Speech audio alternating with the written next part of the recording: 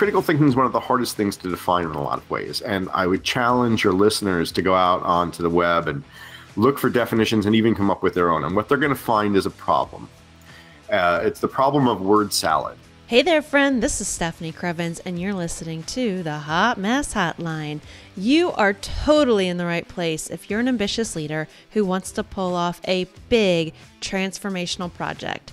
We teach you how to lead with strategy, innovation, and focus for new business results, digital transformation, tough decisions, and so much more. Whatever you're working on, we've got hard-earned lessons from other C-suite executives that you can learn from too. And today's guest is Steve Pearlman. More appropriately, Dr. Steve Pearlman. Since 1992, he has taught critical thinking and writing in higher education, including in elite liberal arts colleges and state universities.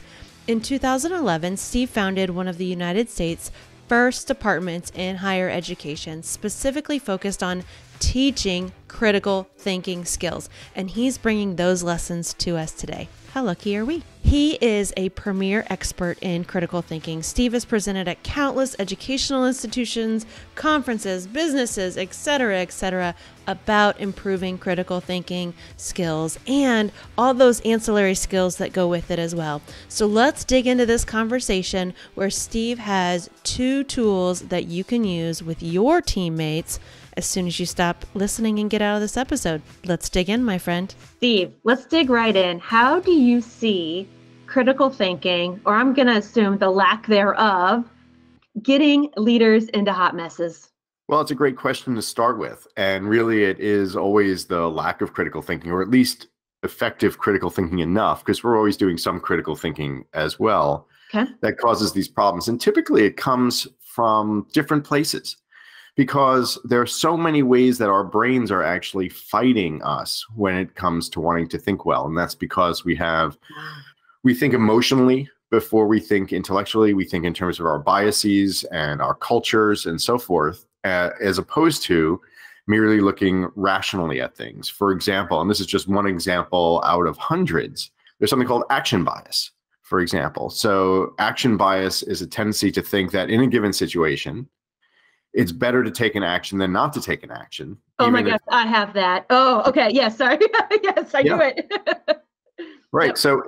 So we're programmed to think that the taking of an action is better than the not taking of an action, or that the final action that one takes is more powerful than earlier actions that were equally powerful that led up to that moment, right? Okay. So that's not necessarily true in any case. In fact, sometimes not taking an action can result in better things than taking an action. But when we're faced with the choice, everyone says, well, what are we going to do? Yes, right? Especially in America. Man, do we love to do stuff. Yeah. Well, Western culture is based on this idea of action as being superior to inaction. Yes. So, and sometimes it is, but we have nevertheless all of these biases in our brains that are partly baked into us for a matter of survival, because very often from survival perspective, action was superior to inaction in many cases. If the lion's charging, standing there and hoping that the lion doesn't get you often isn't the preferable choice, right?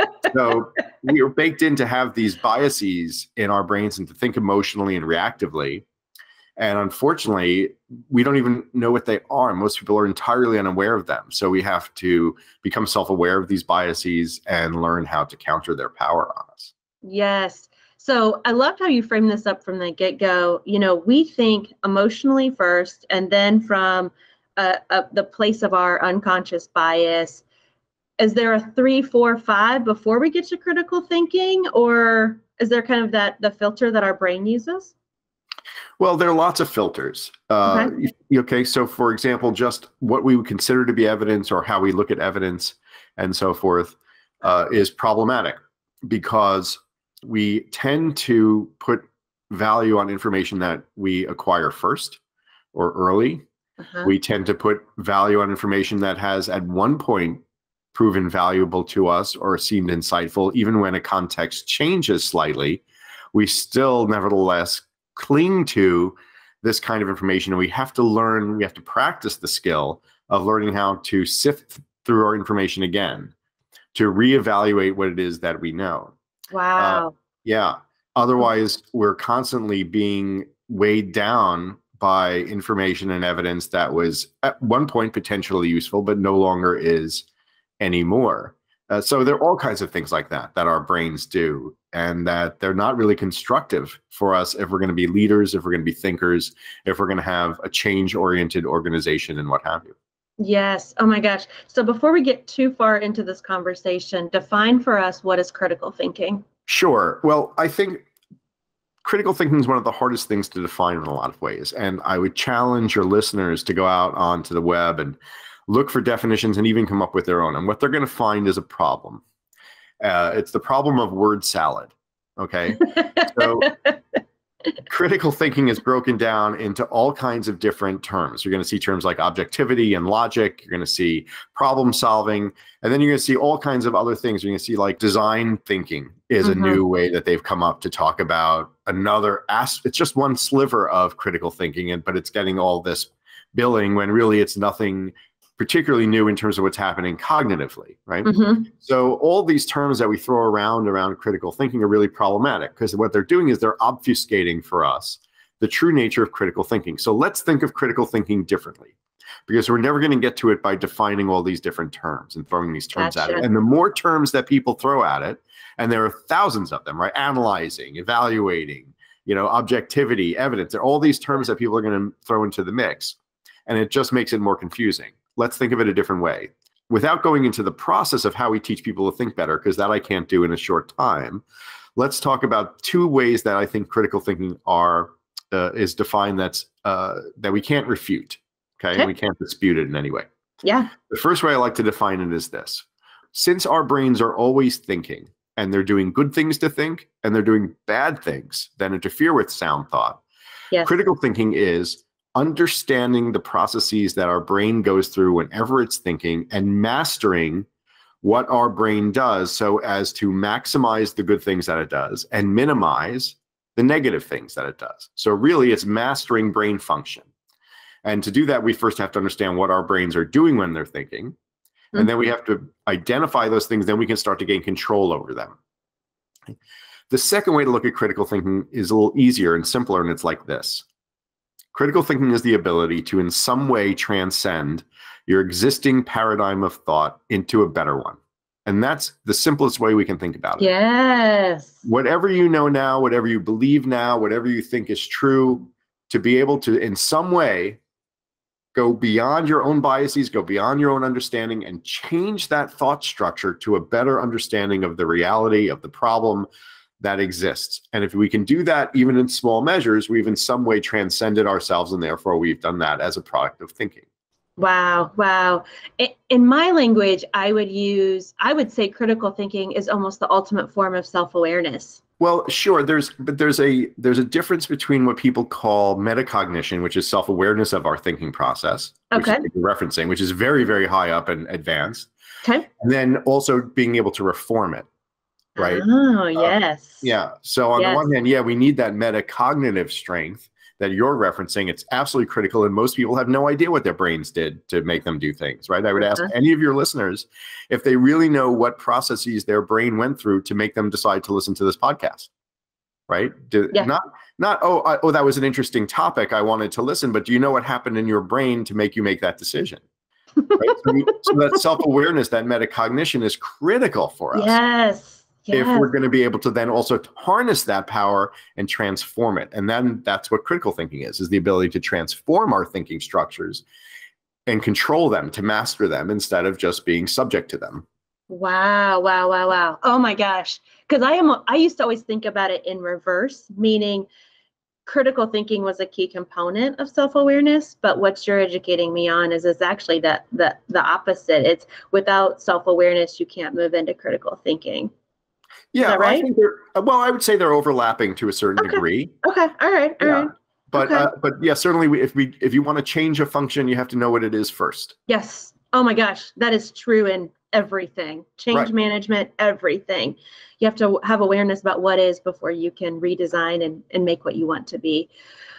Ooh, how do you how do you see, because I want to talk about the individual leader component, and I want to talk about how critical thinking can't apply to teams. How do you see critical thinking being used in the strongest ways with individual leaders? That's a tough question because there's so much variation in it. Of course. Yeah. And so it's hard to generalize that out because leadership involves so many different skills. Sure. But let's look at it this way. When I work with leaders and I work with executives and we're trying to work on better critical thinking with them, aside from the individual process that we take people through in order to help them become better critical thinkers overall, the first thing, and I think the biggest quality that we want to instill in people is intellectual humility. And as leaders, there's so much pressure to know answers. There's so much pressure to be able to feel as though you're leading strongly, to feel as though you're effective, to prove your worth as a leader. And really, one of the strongest habits of the best leaders is listening. And not just hearing what people say, but also finding ways to probe into people and draw more out of them so that everyone's understanding the situation better. But that takes, and it's different than, let's say, it's very different than just having a conversation. It's very different than just talking to people and getting some different opinions around the table. Yes. Real intellectual humility is subordinating yourself temporarily, but genuinely, to the ideas of others and giving them the credit for knowing perhaps more than you do at a moment. Now, later you go back and you sift through it, but it's taking the self out in a lot of ways. And that's hard to do as well because, especially for a leader who hasn't been doing that, because people in the room will not be ready to share because they'll feel that they're being judged because that's often how they've been judged a lot. Yes. So they're not really venturing forth genuine ideas or criticisms or critiques or whatever until you really start to make that a comfortable environment. And so it's one thing for the leader to try to adopt it. It's another thing then to create a culture, a feeling in the room where it's actually welcome. Yes. Oh my gosh. I think that's one of the most important things all leaders can start to do is embrace intellectual humility and really start to listen to their team.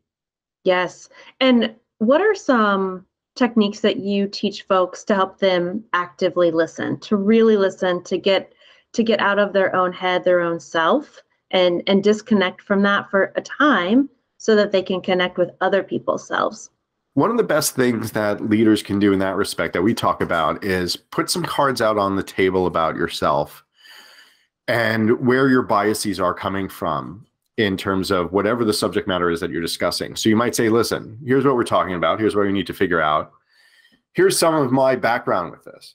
And here's some of the perspective where I'm coming from. Only very briefly, I'm going to give you, for 2 minutes, I'm going to tell you a couple, 3, 4, you pick a number, 5 things, no more than 6 key things that are where you're coming from on it, right? So one might be, I have a history with this organization where this happened. I did this other thing that's affecting my thinking. You put some things out on the table that disarm you and show that this is who I really am about this, and that these are problems for me as well, is that I have these biases. So now help me pass them. And that's one of the most powerful things we can do, is to start to show our cards, our intellectual cards to people, instead of clutching to them as if we're in a poker game. We don't want anyone to see it, right? Which is how a lot of people approach it. A lot of leaders approach it intellectually, right? They say, well, what do you guys think we should do about this problem? Or how should we handle this? But they keep their cards close to their chest. Right? It's not a poker game. We're not trying to win the pot. We're trying to work together here. So instead, put your cards on the table and say, here's my bias. Here's my proclivity in this. And here's where it's coming from. Now that I'm telling you that because I don't necessarily think it's right. I'm telling you that because I want you to help me see, is there a better way, right? So here's mine. Now show me yours. Yes. Oh my gosh. This metaphor of work, team playing, being a poker game, I've never heard it put this way. And you're exactly right. That's what we do, is we hide our cards and we're like, guys, we all need to win together, but I'm going to make sure I have a flush or a royal flush or whatever the hell that top layer card, the top hands are, but let's make sure we all win.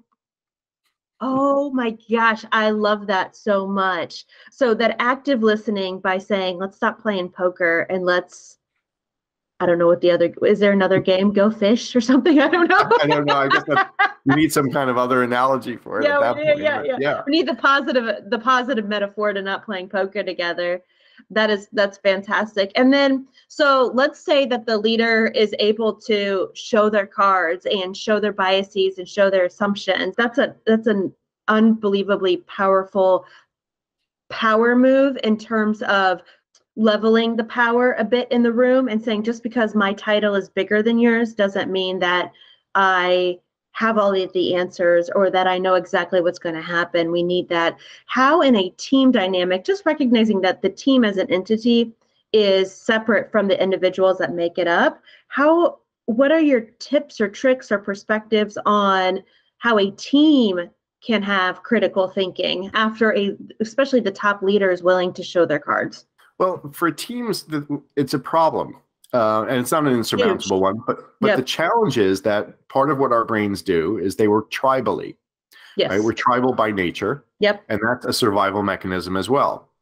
So unfortunately, the way that plays out in teams is very often that people are willing to subordinate their ideas once an idea gets to be a little louder than other ideas. Once an idea gets a little bit of favoritism from, let's say we have 6 team members and 3 start to really connect to an idea, the other 3, and this is not my opinion, this is from decision science research and so forth, the other 3 will start to fall in line, typically, right? So it's not even a majority yet. And they start to fall in line because we are tribalistic and we don't want to take on that. We don't want to change the vibe of the team. We don't want to go against the herd, in other words, right? Well, now we're not thinking anymore. Thinking has stopped at that point, right? And so we teach certain processes for actually thinking things through when we work with teams. We give them a thinking process to work through that helps to curtail some of that problem. But one thing that we can do when we're dealing with teams and so forth is to make sure every individual always has an opportunity and is required to express an idea in completion before any team decision or work is being made, before anyone can say anything else. So, and the way that we have to do that, because people will change, and again, not based on my opinion, this is research driven. If we go around the room and say, hey, each 6 of you are going to give your opinion about what we should do, your initial thought about how we should approach this or what the problem is, how we're going to define it, whatever the question is at the time. What happens is we get to the first person, and then the second person goes and so forth, and the third person will say something like, oh, well, I was just kind of say what Fred said before. Yes. I was going to kind of say the same thing. Yes. So that's fine. Or worse, they say the same thing or roughly the same thing, but it wasn't really their idea. It wasn't what they were going to say. They feel a pressure if they hear what they might think to be a better idea. It's they really believe somebody said something smarter. They have a pressure now to say that same thing. What we have to do instead is we have to have everybody write down what their idea is. Okay. And then we trade and we just keep passing them around. Okay. And everyone reads them. Right. So now you're locked in to what your initial idea was. Now, here's the thing. People will read other people's ideas. And what we find from that is that, first of all, everybody questions their own idea to a certain extent, which is great. Okay. Even if they just modify it a little bit, now they modify a little bit because they're doing it in private. Right now, it's not a public display; it's a private moment. When I'm reading Stephanie, I'm reading your idea. That's right. I'm thinking, okay, that's just between me and the paper now. So I have room in my brain without feeling a pressure from the group to change. The second thing is that even if you thought your idea was the worst idea, I might think your idea was the best idea. So when you would have subordinated your idea to the other ideas, instead, I get to speak to and say, wow, this is the best idea. And then one of the things that we require people to do is speak to the best idea that isn't yours, right? So you're forced to do that. Or another exercise is laud one thing about each person's idea. And so now we're starting to create a commons of thought instead of operating in our side. Again, we're not playing poker anymore, right? That's right. Right. So I'm not trying to get to all the chips because I had the best idea. Now we have a commons of idea. And so now we take that tribalistic nature that we have and we use it for the power of good to think more instead of when it usually suppresses thought. And that's just a simple example of what we do when we go in, we work with organizations and teams and so forth. Oh my gosh, that's fantastic. That tribalism that is ingrained in our limbic brain is unbelievably powerful. And I've seen it time and time again leave people completely without personality, completely without thoughts of their own, completely without a perspective from their role, from their background, because they've shut off their prefrontal cortex. They go into their brain going, it's not safe to dissent. It's not safe to disagree because I'm going to get kicked out of the tribe and then the lion's going to eat me. And no one understands that that is literally what is happening in their brain. They just think, I don't really care. Let's just do whatever. What are your other ideas for overcoming that our tribal background that does not serve us in the 21st century? What are some other things we need to do? I'm sorry? For overcoming the tribalism in our brain? Yep. Yeah. So it's tough because, then it starts to become more specific to certain situations that we're in. But I think one of the best things that we have to do is we have to find where common ground is and use that as a starting point instead of difference. And we have to do that in business, and we have to do that in our culture more as well. I wanted to end that conversation on finding common ground. I think that's an unbelievably powerful tool that you can use, and certainly something that our country, our workplaces, our families, our communities need way more of. So when you feel like there's conflict, find common ground as a great starting place. And just to recap with you, I want to share with you my top lessons learned, and I'd love to hear yours too, wherever you're watching or listening in. I love particularly when Steve talked about executives having intellectual humility. Just the notion that just because we have some of the biggest titles in an organization doesn't mean that we have all of the answers. And, the process that he helped us understand to break down some of the not so good attributes of our tribal nature and how we can use very proactive tools in our team meetings to counterbalance that. Of course, we want to use our tribal nature to our advantage, right? Like our sense of connection. Ultimately, every human being's deepest needs are to be seen, heard, and understood. And I think the process that he shared with us today is definitely one that does that, right? Like you've got these new ideas.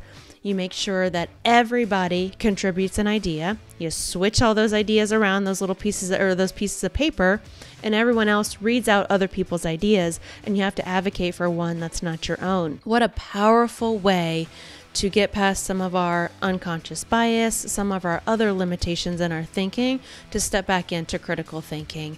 And then, of course, we bring it back to common ground. I want to leave you with the reminder that your teammates in your workplace are not your poker opponents. I still don't know yet what the game is we need to be playing there. It's not Go Fish, but it sure as hell is not poker, right? In poker, we keep our cards close to the vest. We don't want anyone else to see them because we think we have to win at all costs. And I've seen that in too many leadership teams and too many teams in general. So I would encourage you, put down those cards in your next meeting, share what you have, what you don't have with your colleagues, so that ultimately the team, the mission, the organization can win, not just you or not just one player.